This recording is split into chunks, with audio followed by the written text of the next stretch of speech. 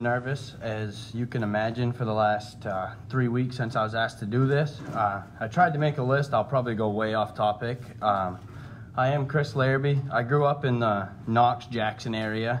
I lived in Jackson, but I hung out mostly in Knox.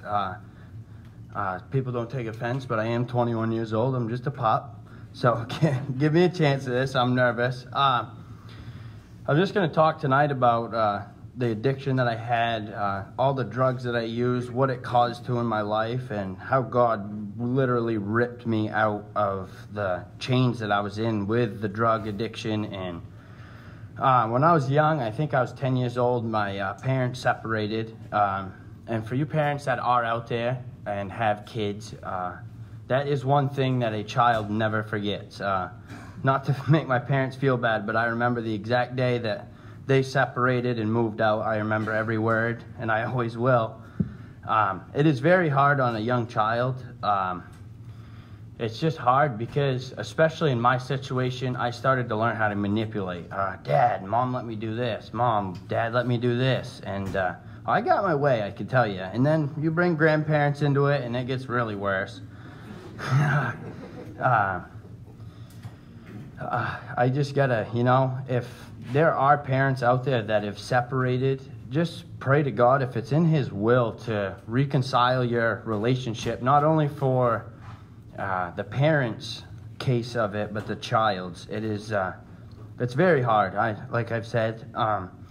Another thing in my list here, I got a before Christ section here. Brooke, my lovely wife that I have now, I've known her for as long as I can remember. I remember when we were just young, our grandfathers were very, very close.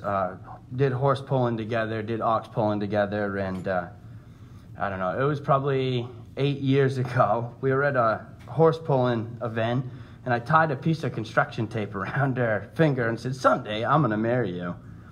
Well, I don't know, I think it was 2 years after that I started dabbling with pills. I was bullied really bad in school.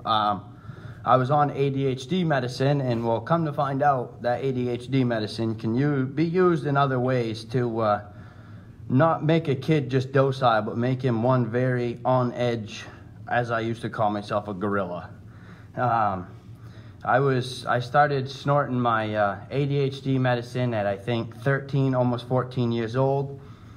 My mother started noticing my prescriptions were going missing. I said, Mom, they fell in the sink. The dog ate them or something. Just stupid excuses, and that's when my manipulation started really bad. And with doing these kind of pills, I started getting really bad anger, punching holes in walls, punching stuff at school, getting in fights. I don't know how many fights I got into in school, but I did win some and I did lose a lot, so they didn't help very well, but it didn't bother because the more I lost, the more I got upset, the more drugs I did. My anger got really bad, and started taking out on my family members, telling my family members I hated them, and just really rude, awful stuff like that. The next section in this list is my grandfather. He just passed away in March 26. I gotta say, before I truly found Christ, my grandfather was my God. I looked up to him. I tried to do everything just the way he did. He was a very good man, and it got to the point to where he had to start telling me to stop coming around. I was stealing from him. There was one weekend I was really hurting for drugs, and I went to his house where my grandmother also lives. I walked inside and broke into their safe, and I stole $1,500 in cash. And I left. I went and got really high and just started running around being stupid with the money. And this was my first, I should say, conviction from God. I think it was within a week I went back over to their house and told them what happened. And that was the hardest thing I ever did. I've never cried that hard in my life, and I'll always remember their faces. And so that all happened. My grandfather got diagnosed with cirrhosis of the liver. I think at one time they gave him 6 months to live, and the old boy lived almost 3 years. He really fought, and So they had a big benefit dinner for him, but before that, I still had money left over.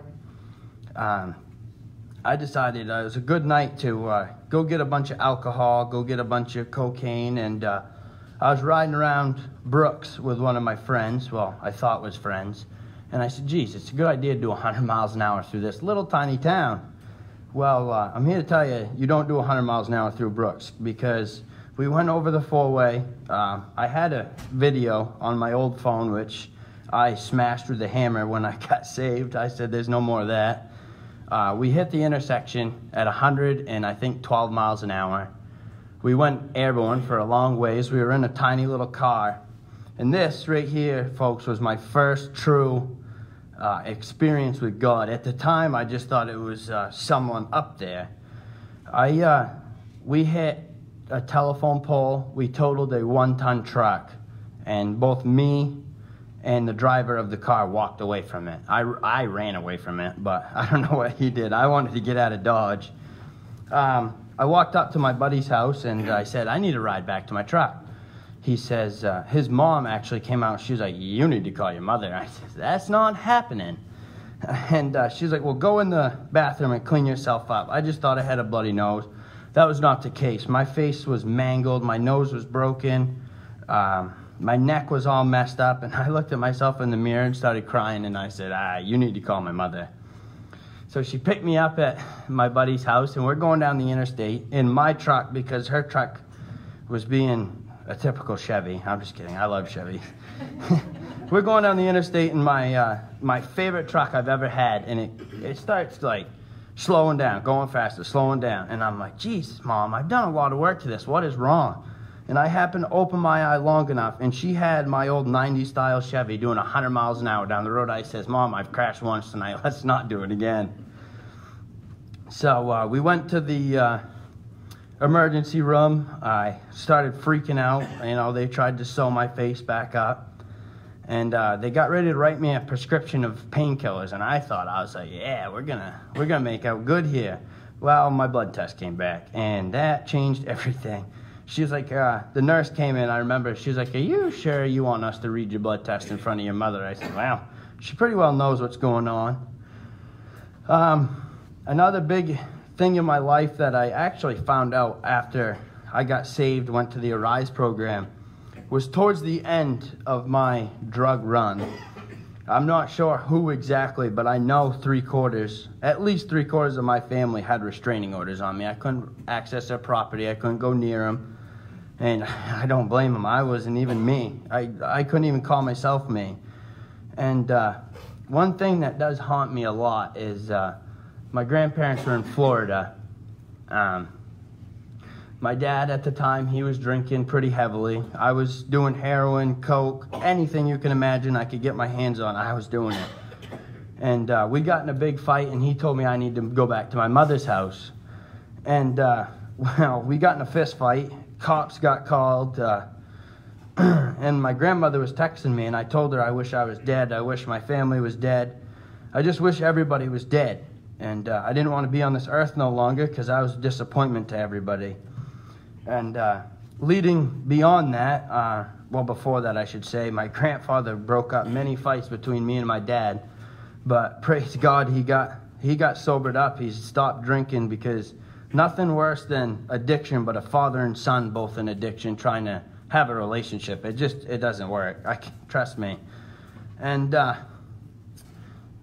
so that happened. I told my grandmother, I just said, I want to be dead. I want to get out of here. And I think it was 2 or 3 nights later, I was passed out, crazy, huh? On the couch at my mother's house. And I woke up to my mother and my sister sitting there giving me the stare. I says, uh-oh. I says, they know. And they're like, Chris, you know, we know what's going on. You know, we know what they didn't know what I was using. They knew I was using.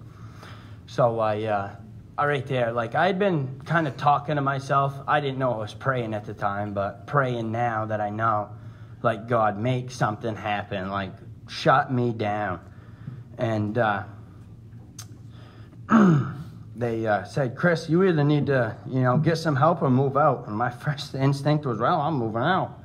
So drug addict in the middle of wintertime with no job trying to find an apartment, impossible. So I told them, I said, I think it's a good idea to get some help. So my brother Damon at the time, he was in what I thought was a Christian program. Oh, that's crazy. I don't need none of that stuff. And he was in an addiction program in Machias, and I still do love my brother right to the moon and back.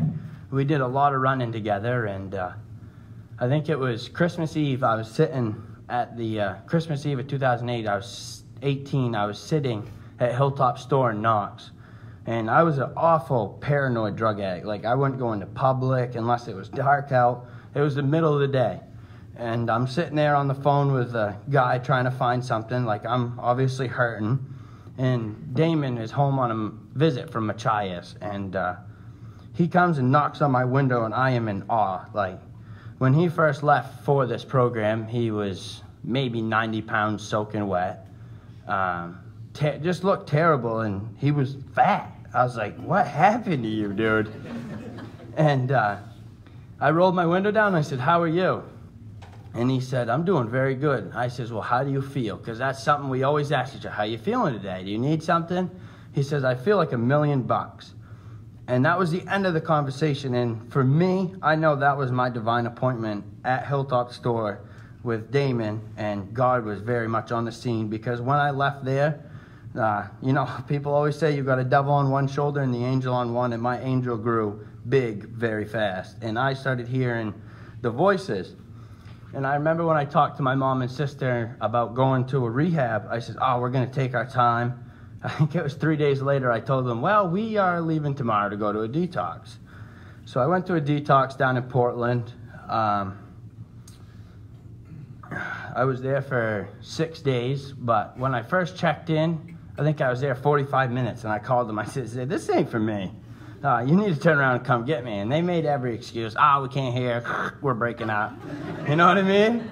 And so I stayed there, and it started getting hard, and that's where I learned anxiety is one of the biggest. I know it is a health problem for a lot of people, but I know the devil uses it at times. I was having anxiety about drugs. I need to get a fix. I need to get this. I need to get that. And I kept telling myself, I called the director down to Machias, and I said, I don't know what you can do for me, but I need something. He's like, let's pray together. So we started praying, and the 6 days ended that I was in the detox, and my mother picked me up and brought me to Machias. And when we went by the exit going from Portland to Machias, the exit to my home, I told them, I says, you either need to pull over or I'm jumping out.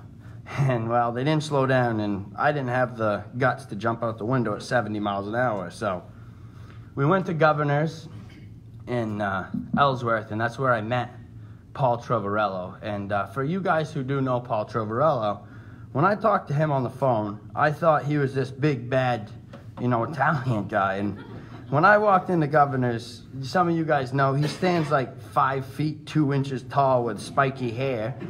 I see my brother Damon there, and I'm like, where's this Paul guy? He's like, he's right here. I was like, hey, guy. And so we sat down to eat, and I wasn't very familiar with the Christian way of eating. And I sat down and started grubbing out. Damon's like, dude, you don't do that. I was like, I don't? I'm like, I like my food. I'm 6 days clean from drugs, and I was hungry. So we got eating there and praying and talking about my past. And this lady from across the room comes up to me and says, supper is on me today. And I was like, oh, that's a coincidence. And the director of the program said, no, that's God. And the amount that she gave me was the exact amount, almost to the cent, of what I needed to pay for my dinner that day. And I was like, wow, maybe this God guy is real. So we left there, took the hour journey to Machias, and I walked into the Arise house, and there was 11 other guys there. I says, this is going to be different. I lived with my mother and my sister my whole life. Like, I was used to watching horse shows and makeup shows and stuff like that, I walk in, there's a football game on. I said, this might not be too bad. So I stayed there a couple days, and I was like, I need out of here. And I had a meeting with my pastor, Aaron Dudley, and the director of the program, Paul, and we sat down in the back of the church. I said, listen, I pretty much got this under control. Like, you don't know who I am. And I was telling them how I could run this equipment, run that equipment, and I don't know if it's very biblical, but they both laughed at me. And I was like, come on, guys. I'm like, you don't know who I am. And from there, my anxiety just started really killing me. And then I started using an excuse, well, I need to go home to provide for my mother. And the director of the program was like, trust me, bud, you weren't providing for your mother at all. And I said, well, I shoveled the roof. He was like, well, if it's in God's will, there won't be no more snow. And come to find out, all went along, one of my old friends that was, that I know of, still actively using, would just show up to my mother's house while I was gone and shovel the roof. Not ask for money, not ask for nothing. And so I met this guy named Paul Maxey, this little 4'2" guy from Texas. Very good guy, very, very in love with the Lord. And he comes up to me and was like, listen, dude. He was like, if you stay here 30 days and still want to leave, he says, I'll give you a ride anywhere. And I says, really? I says, 30 days, that ain't bad. He's like, just make your mother, do what your mother paid for. She paid my down payment to get in the program. I says, 30 days ain't nothing. So we prayed together, and I never forget it. Them 30 days were up, and that just shows how much faith he had in God that I would surrender for him. Because when them 30 days were up, he asked me, do you want to ride? I says, absolutely not. To back up just a little bit, I talked the director of the program into letting me go to a doctor. I need anxiety pills. I need anxiety pills. So I went to a doctor down in Lubeck, very easternmost town of the United States. And I got two prescriptions, big pills, like big horse tranquilizers to help with anxiety. I went back that night, and I got ready to open that bottle to start taking them like correctly in the program. The director says, before you do that, I want to pray one more time. I says, that ain't going to help, dude. And we all gathered together in a big group, and we prayed. And I don't know whatever happened after I left, but the day I graduated, both of them pill bottles were still in that office, still sealed and still shut. And I'm pretty sure they're still there. And that was my first time. I said, wow, like, I need to know this God guy, because he just took my anxiety away like that. It was overnight. I woke up the next morning a new person, and which is what a Christian does. He wakes up every morning and dies to self daily. And so time went through the program there, and I started just going with the flow. I remember having this Bible I had. It was the King James Version. Thee, thou, thast, like words that I was like, what is this word, dude? And my brother Damon, his now wife Sarah, brings me a Bible that's the NLT version. I says, well, what's the difference? She was like, well, this is for people that can't understand them words. I said, well, that's me. So I started reading it, and it's a simplified version. And I mean, I started in Genesis. Like, I know a lot of people don't start in Genesis to get saved, but just them first 15 verses, I'll always remember them. I says, oh, really? God created light. Well, there's the darkness part of it right there. And it just, every question I had got answered right in them first 15 verses of Genesis. And so I just kept reading the Bible, and I started believing, but I didn't really get saved. I says, well, I know you're up there, but I really need you to speak to me. And Easter service came around, resurrection service down in Machias, and it was a very good time. Like, I was getting goosebumps the whole service. And when you get goosebumps in the church service, that that message was very good. And at the end of it, I'm a very shy person. Like, I'm sitting up here still shaking at the knees. Luckily, you can't see my knees. And they did an altar call at the end of it to dedicate your life to God. And my brother Damon and his family were sitting next to me, my mother, and my sister, I think. And I would take one step. No, I can't do it. I'd take another step. And Damon, he's literally, righteously, let me tell you, punching me in the back of the head like, go up there. You need to dedicate yourself. And I finally did it, and I come back, and everybody's crying. I'm like, what's everybody crying about? I'm like, this is cool. So that went on. I did the altar call there, and I mean, everybody then knew that I fell in love with Jesus. And then the time came along to have my first visit with my family.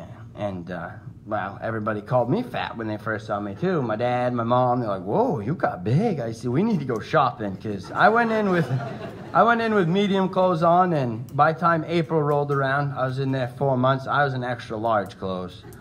And we went to Governor's, where my mother, my father, my grandmother, and my grandfather, and my sister came to have dinner.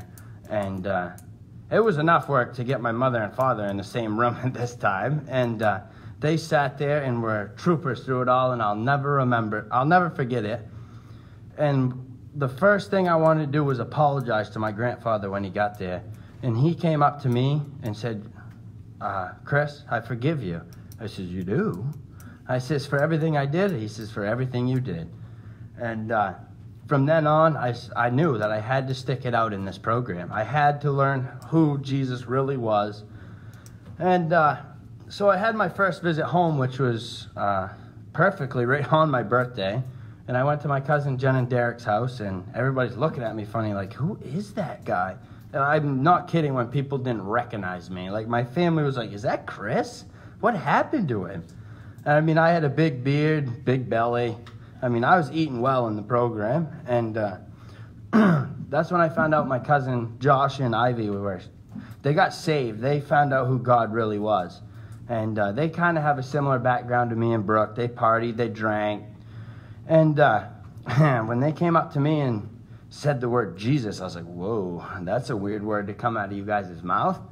And just to sit there and talk to them about what God has done in my life and everybody else's life, it was truly amazing. Like, it was just to be able to share the gospel with people is one thing, but to share it with your family is a whole nother, I should say, uplifting. It was amazing. And I was very close with my cousins Jen and Derek. They were my second parents. Anytime I got my four-wheeler stuck, I always went and got Derek. I said, dude, I need some help. I can't go wake Dad up on this one. And I remember the day I chopped one of my fingers off. My cousin Derek never used to like blood. Like, he see a little speck of blood on that table right there. He looked just like a big pine tree, tipped right over flat. And he was right there the whole time helping stitch me up. And it just, the bondage that I used to have in my family before drugs and then wild drugs, I honestly forgot how all my cousins' kids looked like when I was doing drugs. I'd see them like, who are you? And come to find out they were my little cousins, which is very sad. And before all this, I actually forgot to mention, I did get arrested down by Hannaford's right here in Belfast for trafficking. And that happened in the beginning of 2017. And the judge kept putting it off. I said, dude, just get this done and over with. When I started, I think they wanted a year in jail and a year of probation after. I said, that ain't happening. And my grandparents hired me a lawyer, which I still to this day don't know why they did it after everything I stole off them. And the judge put it off. And when I was in the program, I had to go down for a court hearing. And anyways, the judge was asking me, and I told him, I says, I'm in a Christian discipleship program down in Machias. He said, good for you. How long have you been clean? I says, 7 months. He says, you've been on bail for over a year. I says, yeah. And that judge stared at me, and I says, yeah, he's going to send me to jail. And that judge looked at me and said, son, I very much appreciate your honesty. He's like, I want you to step out of the courtroom. And when I came back into the courtroom, I got the deal of a lifetime. He says, if you do another year of probation and 15 days in jail, he says, everything will get dropped down to misdemeanors. I've been 100 my whole life, and I says, I'll take it. And when I went home and told all my family that, like, 15 days in jail, I says, it's either that or a life of being a felon, which I didn't want. And I know God had his hand on that the whole time, because I haven't seen a court case get put off. I think I went to court over this 6 times, and the judge just said, oh, we'll put a hold on this until next month. So that whole weekend I got blessed. I bought a truck while I was in the program. I came home for 4 days, and I slipped up and smoked some cigarettes, which was not allowed in this program. So I went back, I admitted what I did wrong, and they took my truck that I just bought, and they took my phone, they took all my abilities away for 2 weeks, and I was mad. I said, I'm just going to take my truck I just got, I'm going to go home. And then I realized God wouldn't want me to do that. He'd want me to face my consequences. So I did, and that weekend, I got asked to be in my brother Damon's wedding. And I says, I can do it. And I said that I would do it. I would be his best man on Friday. And I got sentenced to this jail time the same week of his wedding. And I says, oh, this is not going to end well. And God really spoke to the director of the program, and he let me graduate a week early, which is very unknown for the Arise program. I got to do my time, which I recognize quite a few of you guys from the Reentry Center, and I'm very, very blessed to see that a lot of you guys got baptized a couple weeks ago. That just absolutely, when I see that on Facebook, my wife wasn't there, but I have never jumped that high in my life. It's just amazing to see guys that are just like I was, just hardened criminals, being prideful, which I still am to this day. God's still working on it. To get baptized and surrender their life to God, it's truly amazing. And see, I just lost my spot. But so everything got dropped to misdemeanors. But just before this, I started talking to my wife I have now, Brooke. And well, I was in this program. I was saved. I was this holy roller that I thought I was. And I started calling her every week, and she would not stop partying. I said, girl, if you want to be together, you got to stop partying. I kept calling her every week, faithfully, every Sunday at about 3:30, right before I went to church. And one time I called her, and I could tell over the phone she had been smoking pot. So I was like, you know what? I says, we can't talk anymore. So I hung up. I went out into that Arise house, and I was mad. I mean, madder than a wet hornet. I said, she doesn't want to be with me. All she wants to do is party. I think a couple months went by, and the director of the program said, Chris, we need to talk. I said, what's that? He's like, this Brooke girl just wrote you a real big letter. I says, oh, really? So I read it. We got talking again, and God opened the door for her to move into my mother's house. And by then, my mother knew what partying was all about. She knew the ins, she knew the outs, and she knew all the excuses. So I said, that's good accountability for you. So she moved in there, and this concert came up in July, I believe it was, of last year. It's called Rock the Flock. It's very, very good event if any of you guys want to go sometime. That's where Brooke truly dedicated her life to Christ that night. I wasn't there. I was at Dunkin' Donuts. But she did. She dedicated her life to God that night. And I was the most proud boyfriend at the time. And so I kept going through the program, telling her, oh, we're really getting married now. You're saved, I'm saved. We got the okay from the director. We are going through with this thing. So we kept going on, ups and downs, you know, living 2 hours away from each other. It was definitely a struggle. And so I graduated the program September 30th of 2018. And just before that, I was trying to move home. Like, I had a job lined up. I had everything lined up. And I'm telling you right now, when I say God closed all doors, he slammed them dead in my face. Like, he would not let me move home. And which is good, because this area has definitely not gotten better. And I know, truly, if I would have moved back here without no accountability, I'd be using again. And I was doing some groundwork there for the construction company at this guy named Troy Parsons' house. I was like, geez, this guy's got tattoos head to toe. He's got a bald head half the time. And I had heard that he takes guys in from the Arise program. I says, what's this thing I hear you take guys in from the Arise program?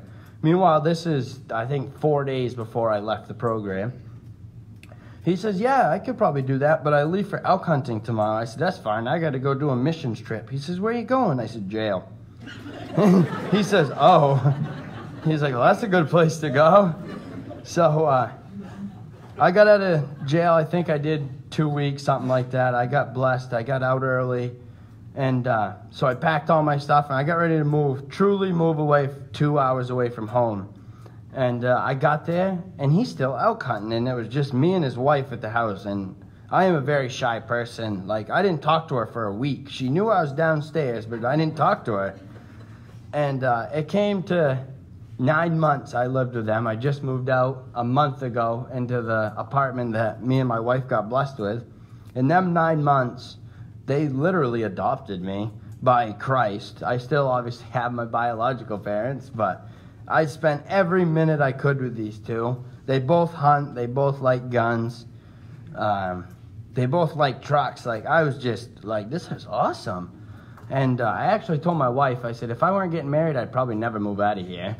And they're truly the best people that I met in Machias. They are just down to earth. They're very open-hearted. Like, they let some drug addict they knew for 36 hours move into their home. And it came to, when I moved out, their dog actually really wanted to go with me and not stay there. And so me and Brooke, we got blessed with an apartment. We all, by the way, we did get married, but that's a whole nother talk. That could take hours to talk about. But I got to say, it was one wedding that I have seen that went off without a hitch, and it was a very wonderful time, and I'm very blessed. We got blessed with an apartment down in Jonesboro. Meanwhile, I grew up on my grandparents' farm, which is hundreds of acres, big barn, and this apartment I got blessed with is about the size of the kitchen over there. Very humbling, and I know God put me there for a reason. And we have recently just bought a new dog. Just God has been working through our lives. We've actually been really praying hard, and we could have used prayer. We're getting ready to start the process of buying a house. We found a house that we can't keep our eyes off it. We can't even drive by without pulling in the driveway, whether people are there or not, and walking around, and basically claimed it. And they don't know it yet, but it's ours. So we're working on that right now. We both got very wonderful jobs. We make good money. I work construction right now for a big construction company down in Machias. I run equipment, and the days I don't run equipment, I work on the equipment. That is one thing God's truly blessed me and both of my cousins with. We can make some excavators and bulldozers do some funny stuff. And it really, truly, it came from God, but our grandfather really held our hands. I think all of us, before we were even out of diapers, was running equipment with him. And it's just the stuff that God has done in my life, I can't even explain it. There's so much stuff on this list I wrote here I didn't even talk about, but I just want to thank my family for all the support they've given me. Even when I was in the midst of my addiction, they kept saying, Chris, do better, but you need to leave, which I could understand that. And I remember my last Christmas, before I got saved and went to the program, I used to spend hours Christmas Day, and I think I went to everybody's house on Christmas Day that year for like 20 minutes, long enough to get my cards full of money, and I left. And it just, now, when me and my wife go to family's house, she's got to be like, Chris, let's go. We got to go. We have other places to be. I just love it. And I praise God for all the work he has done in the communities around here and all the work he's done in me. I just want to point out a couple, before I close, scriptures here in this Holy Bible that really spoke to me throughout the program. The one that really spoke to me was Proverbs 21:16, which is a man who wanders away from the oh geez, now I gotta look at it. But it's a man who wanders away from the assembly of the smart, or something like that. I forget now. A man who wanders from the way of the understanding will rest in the assembly of the dead. That verse spoke to me every single day I was in that program. And it took me a while to understand it. I do have some learning, writing, reading disabilities, and God has really, really worked on them. I used to be able to look at a verse of a Bible and take 10 minutes to read it, and now I can read it pretty fast, praise God. And another good verse that really spoke to me throughout the program was, I believe it's Matthew 26:41, and it's watch and pray that you won't fall into temptation. The spirit is willing, but the flesh is definitely weak. Just to touch on something that's been going on in my life lately, I don't know, a couple months ago, I just started getting prideful. Started to go to church not 4 times a week, but 3 times. And then the next week it went down to 2 times. And I never even noticed the difference, but I started taking my anger out on my wife, yelling at her. I thought she was my little maid. Do the dishes, do this. And, well, she straightened me out real quick. Let me tell you, she's got I don't know if any of you guys know Whitcombs, but they got a real wild side. And it just really showed me, we did struggle there for a little while. And she looked at me and said, "You need to go to church." I says, "You are true."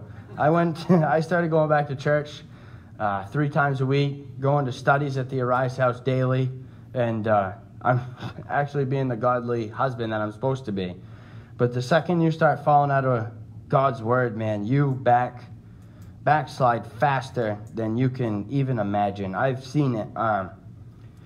Since I was in the Arise program in January of 2018, I've buried 5 of my very close friends from that program.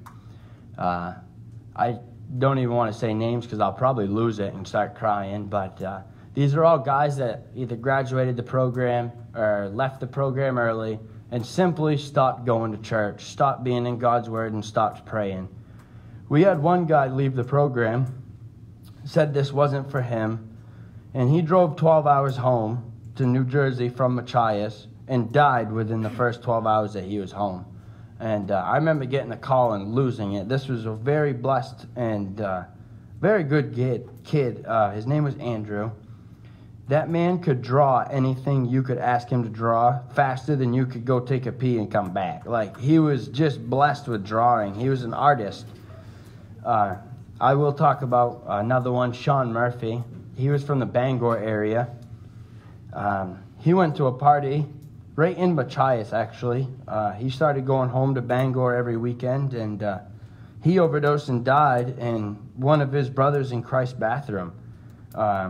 They were both kind of strayed away from the Lord at the time, but he overdosed and died in his bathroom. And when I got told the next morning, I had never been so heartbroken to know, because I just gave him a hug that night before and said, "I hope to see you at church tomorrow." I never saw him again. But I know he professed with his mouth that he believed in Jesus Christ, and I know he's up there glorifying God right now. I just want to, thank God and pray for all you guys out there. If you guys have prayer requests, ask somebody. That is one of my biggest struggles, is going to counsel to talk to people, because my pride starts flaring up. And pride can get you in a backslide and actually a relapse faster than a lot of things can. I also want to talk real quick before I close about accountability. I never knew what that word meant until it got truly shown to me. Down in Machias, we have a accountability circle, I should say, down there that would blow your mind. Since I was out of the program, I smoked a couple of cigarettes here and there. And every single time I went to go to the store to buy somebody from my church would walk into that store like, "What are you doing, bud?" Anytime anybody from that church starts backsliding and going places they shouldn't, people hold them accountable. And that is one thing. You can be very strong in faith. You can be very strong physically. But accountability, I believe, truly is a lot of your walk with the Lord and to stay sober. You can't do it all alone. So I guess that's almost just about everything I got. I want to thank Ken for asking me to do this. I'd been praying that it would happen, but also praying that it wouldn't happen, because I'm very nervous. I still am, even though I'm about ready to be done. And Ken came up to me at the Cure conference in Bangor this year and said, "Have you shared your testimony yet?" I says, "Nope." He says, "Do you want to?" I says, "I guess so." And I think I went home that night and started writing stuff down. And that was quite a while ago. And just praying, "God, what do you want me to say? What do you want me to talk about?" And to be honest, I wish everybody could see the list that I wrote about. I don't think I talked about 15 things on this 100-page list that I wrote. I know the Holy Spirit talked straight through me tonight, and I hope that there is somebody out there that this message did did touch and got a little fire started in you, because that's all it took for me, was that little fire from God started deep down inside of me, and I think it's truly become to a true disciple of Christ. So that's pretty much all I got. Thank you guys for coming out.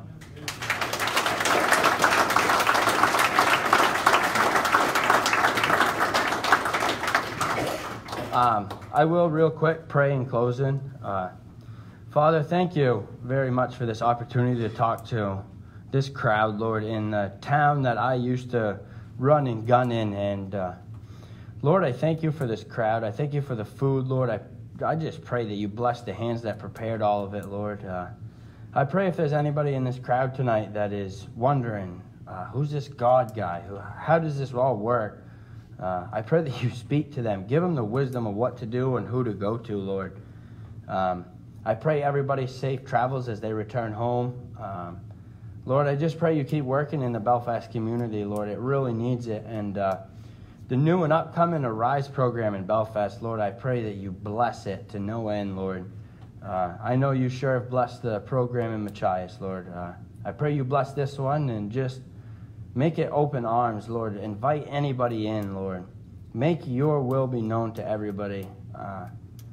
Lord, I thank you again for this night and pray everybody makes it home safely. And I pray that you really start fires in people's hearts tonight. Open their hearts up, soften them, and make them start asking questions. In Jesus' name, amen. Amen. I am hot. So I'm being told that if you guys like the Arise page, then